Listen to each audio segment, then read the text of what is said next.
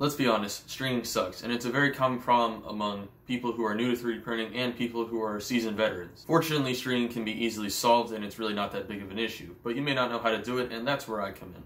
Hey guys, I'm Callum from Callum Prints, and this is how to prevent stringing. Along with just these tips that I'm about to share, I did a little bit of experimenting on my own. I have a bunch of small stringing tests here, and I changed just a couple settings on each one to see if I could get the best results. I also printed in 2 different kinds of filament just to make sure that it wasn't because of the filament I was using. These stringing tests may come up a bit during this video. Anyway, let's get started. Step number 1, make sure your nozzle is clean. Any extra filament could make your nozzle easily produce a bunch of strings, and we don't want that. So one of the easiest solutions is to just take off your nozzle, unscrew it, and then just clean it off. Use a heat gun and a little needle to clean out the inside of the nozzle, make sure there's any extra on the outside, and that'll help prevent some of the stringing. My nozzle is always clean. No, it's not, but it's always clean.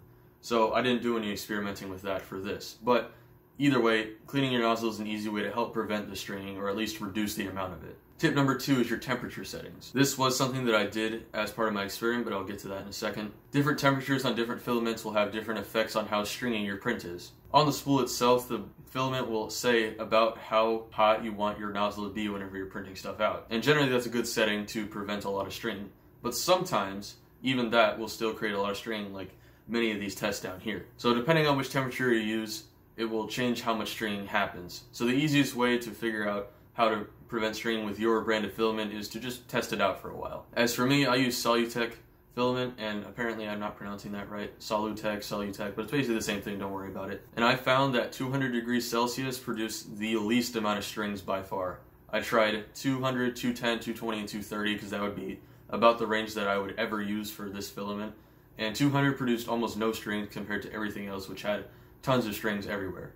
So temperature is very important when you want to reduce your stringing. Tip number 3 is your print speed. If your printer is printing more hastily, it's going to create more strings. That's just how it happens. Weirdly enough though, I looked at this tip and then I did the experiment with changing the speed of my printer from 30 to 50 to 70 to 90, and it didn't really change anything, which is a little bit weird considering that this is like a pretty well-known, highly used tip to prevent stringing, but it didn't really appear in my experiments. Regardless, your print speed can help reduce stringing to an extent, but I don't think it's quite as effective as some of the other things like temperature or the next tip that I'll share in just a second here. So yeah, changing your print speed can help lower your stringing amounts. And the last tip that I had today, tip number 4, enable retraction. This should already be a default setting in most of your slicers, but if you don't have it on, it's a great idea to turn it on anyway. This one's probably the most effective, especially if you don't have it turned on. Basically what retraction is whenever your nozzle goes from one spot and travels a ways to another without printing anything, it will pull the filament back a couple of millimeters and get it out of the nozzle so that way nothing leaks out during that travel, which obviously will help prevent your stringing.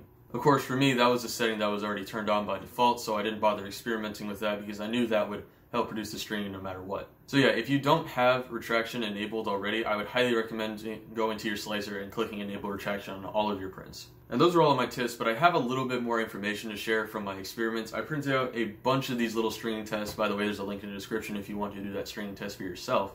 And I only changed one thing in the slicer, and for all of these, I had a base, and then I would change just one setting on all of them. So first, I changed temperature, and I talked about that earlier. 200 degrees Celsius created the least amount of strings. 210, 220, and 230 degrees all produce tons and tons of strings. So unsurprisingly, temperature does have a pretty decent effect on stringing, and I found the temperature that seems to produce the least amount of stringing, which is great. The second thing I tested was the print quality. Now, this is what I mean basically by layer height. So yeah, so on the Ender 3 Pro, there's 4 different potential layer heights that you can pick in the slicer. You have 0.12 millimeters, you have 0.16 millimeters, you have 0.2 millimeters, and 0.28 millimeters. Now they're all labeled by different types of quality, so I think it's super, dynamic, normal, and low. And unsurprisingly, the low quality had the least amount of strings because, well, there was the least amount of layers.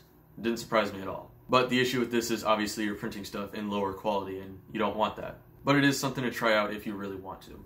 And the last thing I changed was print speed, which was another tip I mentioned earlier in this video, but for whatever reason, it didn't really change the amount of stringing on my prints that much.